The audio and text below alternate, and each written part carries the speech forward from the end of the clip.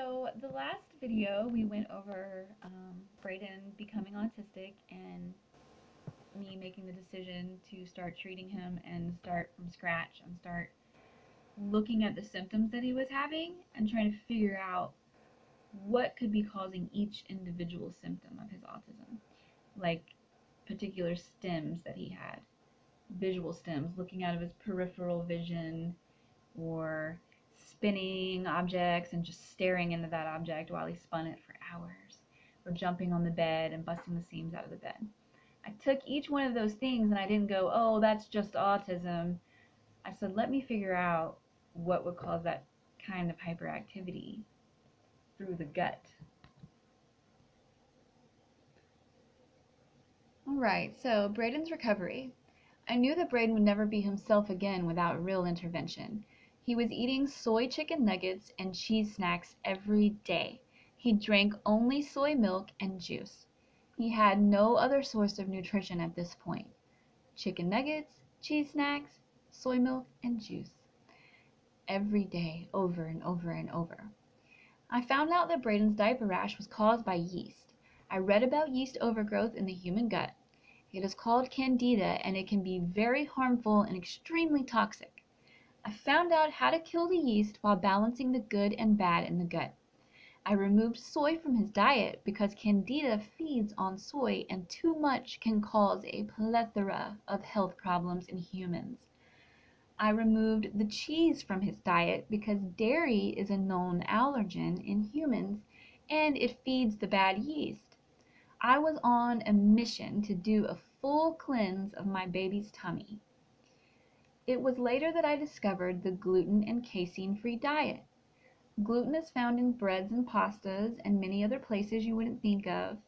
I decided that Brayden would benefit from an organic diet free of gluten and casein with limited sugar intake. I thought if it doesn't help, it certainly can't hurt. Taking these items and replacing them turned out to be an incredible task. I discovered that gluten and casein in the autistic gut can metabolize into opiates. The opiates break the blood-brain barrier and literally cause hallucinations and addiction. Brayden often had a blank look on his face, with his jaw relaxed and drooling. My son was having LSD-like trips because of the foods he was eating. He was simultaneously becoming addicted to the opiates. Removing the bread and cheese from his diet would prove parallel to detoxing a drug addict. Brayden displayed withdrawal symptoms and behaviors. He literally starved himself. He refused to eat or drink anything that was not gluten or casein and did not produce an opiate effect. I had to do something because he was not getting any nutrition. I knew that he would take medicines from a syringe. I began loading the syringes with organic baby foods and feeding him this way.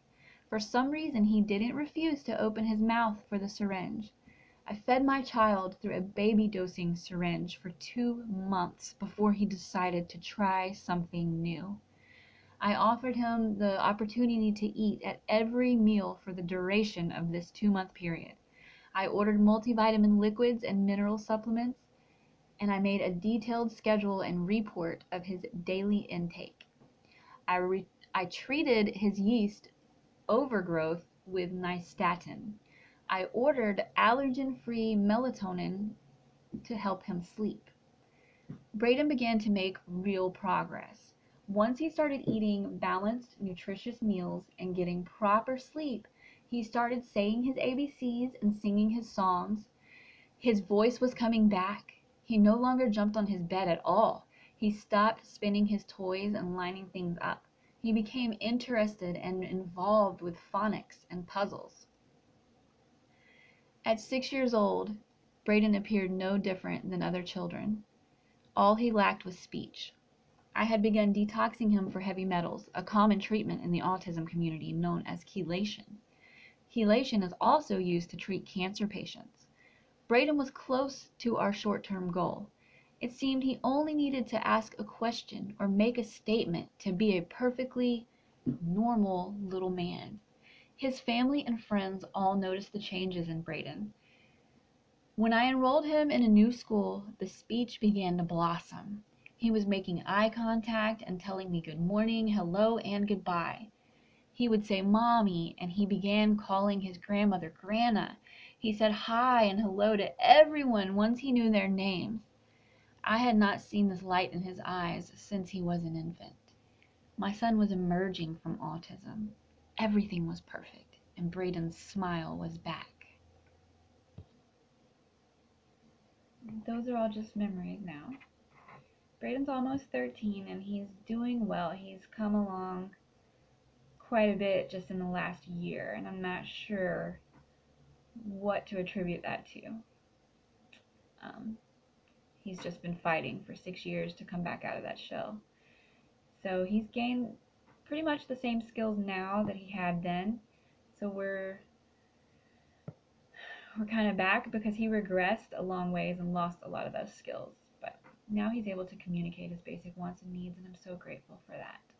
Thank you for watching. Stay tuned. The next episode we'll be talking about Braden's regression and the divorce.